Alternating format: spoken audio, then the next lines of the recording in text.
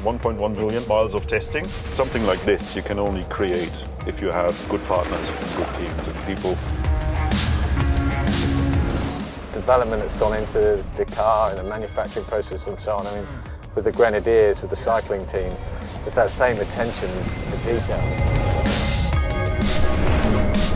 In Formula One, we work with a team of 2,000 people, going through the paces, going through the testing, analysing the data to make that end product even better.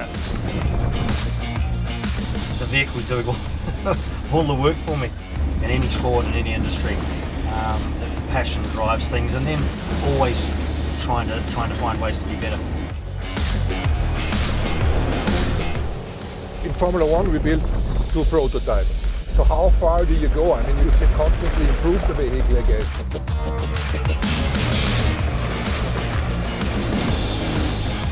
I mean, look, we're having to push the limits because we want to build the best 4x4 in terms of all terrains. All terrain.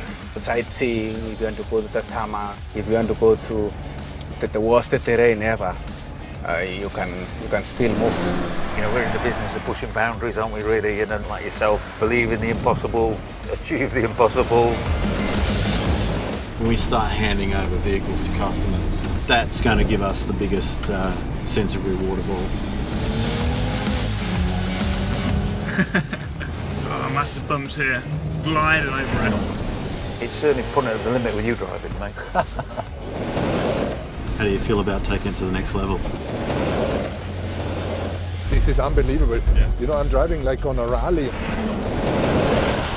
I'm sure if we've done 1.1 million miles, you won't mind me taking out for a few more then. No, you fire away. Get it.